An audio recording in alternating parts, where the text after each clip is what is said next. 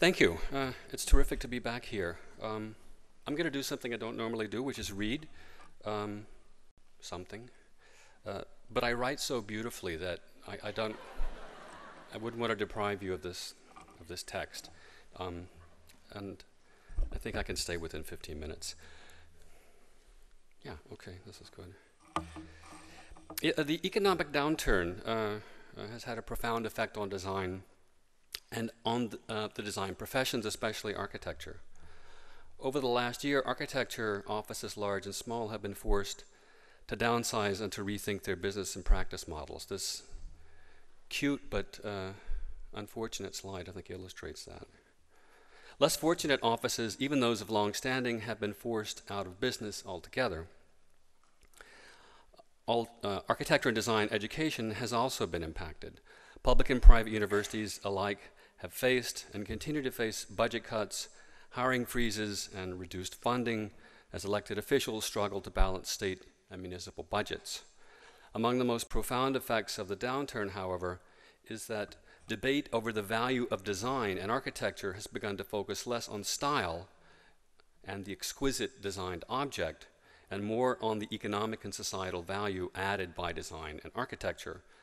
And that is because almost everyone, especially architects, now realize that we need new design values more than we need new designs. And we see this in a kind of a proliferation of articles and books, to the extent that, in the last year or so, there's been a kind of a rush to a kind of a moral high ground where people argue that, in fact, their position is even more close to the real and to a moral fundament than the other person's. We saw this, I think, with this debate between architecture and humanity last year, and the eminent critic of the New York Times.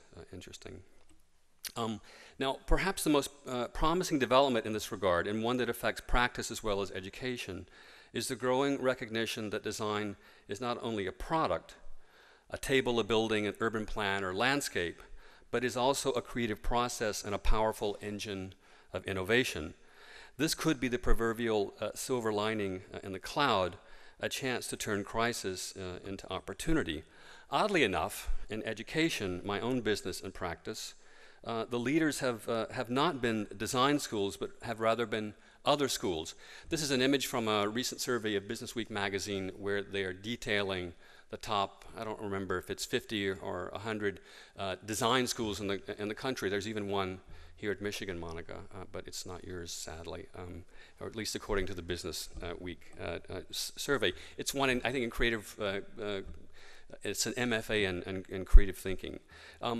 Oddly enough, in this issue of Business Week is focusing on design thinking, something that has been, it's been a debate for quite a while, I think, in curricula outside of architecture.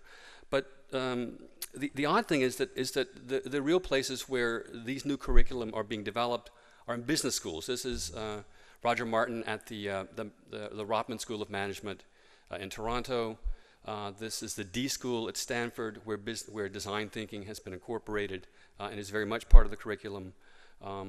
Even the U.S. military is more advanced in terms of the way in which they develop curriculum around design thinking than design schools. As you can see at the advanced military studies at Fort Leavenworth, Kansas, they actually are incorporating design thinking as part of their curriculum.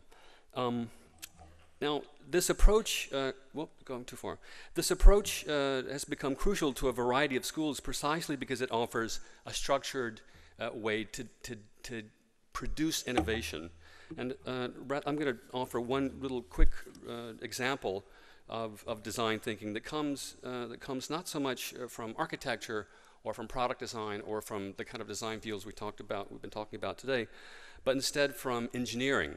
And it's an example from the famous engineer from Ove Arup, sadly, who's passed some years ago, Peter Rice. I'm going to read a little piece that I've written about Rice.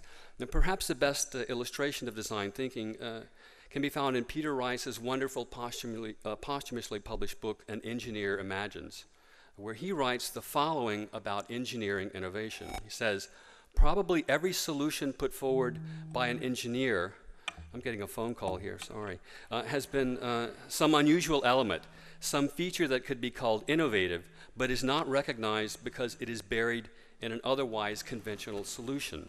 And if we examine the nature of these otherwise innovative or inventive elements, we find that it is just the result of the engineer being intelligent or sensible about the way some detail has always been, and in so reassessing the problem from another point of view. Now, Rice here reveals in this short passage the key to understanding the engineer's design process. Rather than design alternative solutions to the problem at hand, the engineer instead reassesses and reposes the problem, quote, from another point of view. Engineering problems, he says, are shaped by objective parameters, and so each problem has only one solution. That is why the problem must be approached with an intelligence that comes from knowing about the problem and the way it has always been, as well as knowing and understanding various solutions to an array of similar problems and objective parameters that shape them. Engineering innovations come, as Rice says, not because engineers go looking for innovative solutions. Rather, they result from the engineer shaping and reshaping the problem. Solutions are not always final solutions and are more often important in helping lead the engineer to more clearly define the problem than his designs in their own right. It is this sensible approach that in fact defines the engineer's disposition toward the problem. As each problem is shaped by objective parameters, so then are these parameters shaped by a particular point of view. And it is just these points of view that the engineer considers and reconsiders in shaping each proposed solution until finally the right problem emerges.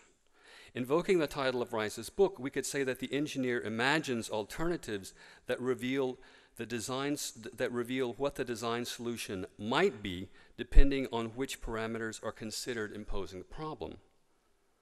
Breaking with the what is in favor of the what if, the engineer uses the design to think through and solve problems.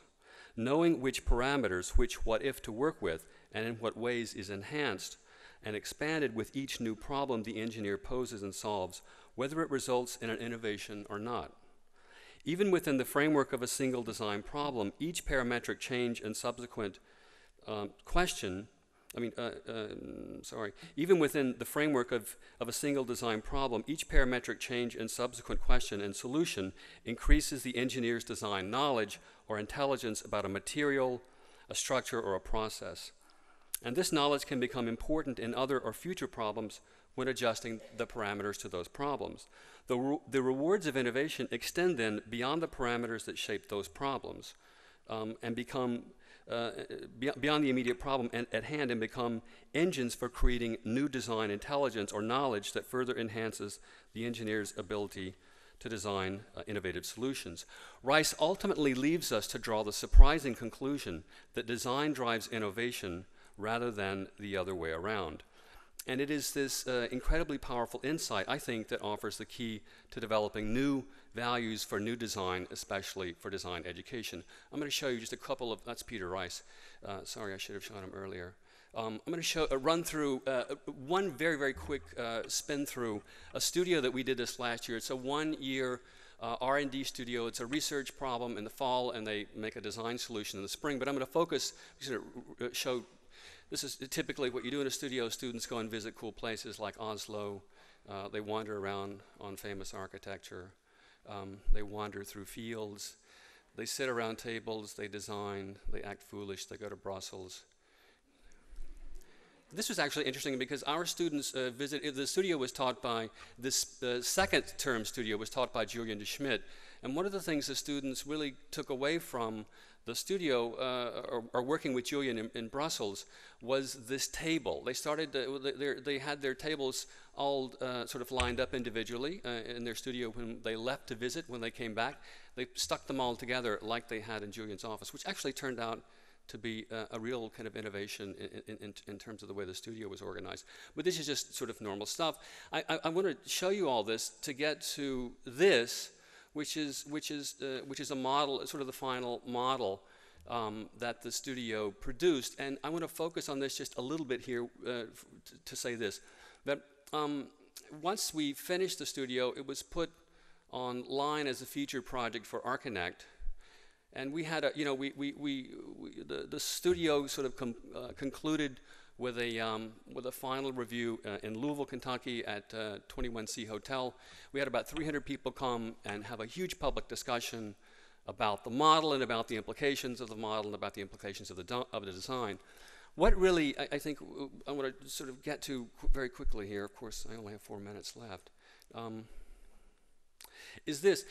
There was a discussion on Archinect about the project, and it devolved into this huge debate over the model itself, but not over what the model actually was doing, but in fact, the discussion and the debate really had to do with what the model represented to people.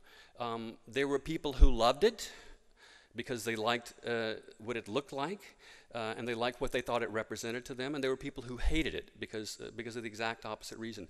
There were more than 100 comments online about the model, but what really I think didn't get discussed, and what couldn't be discussed in the way that it was published online, was that the model was literally an object and a tool for thinking through the larger problem of the city and of presenting it publicly and having a discussion about it. So, which means that the object was not so much a final object and a final design as it was a means of having a larger discussion, and that's not where it ended. It was a very peculiar and perverse sort of online discussion at Archinect. We had a lot of fun with it, but at the end of the day, it didn't really solve a lot. So in closing here, I'm struggling with my own phone, hoping not to get another call. I'll just make a few concluding comments about that studio and about how we worked and about what I think that meant. I just say that such limited, unheroic, and seemingly trivial actions as those that I tried to characterize in those pictures that were undertaken this last year, I believe begin to sketch the outline for what new values of new design might look like. Cheap, fast, adaptable, so that hundreds of iterations can be designed, sorted, and discarded. Big, bold, and dumb, so that clients, stakeholders, and even other architects can engage in transparent, productive discussion that might lead to better problems and better solutions. And finally, apposite, not perfect, so that if the design needs to adapt to changing conditions, it can do so with minimal effort and cost. I would just say, in closing, that if architecture is to thrive during and after the current economic downturn, it will have to adapt to these and other values of the good enough revolution, where the quick and dirty have eclipsed the slow and polished, and the cheap and simple have eclipsed the expensive and complicated.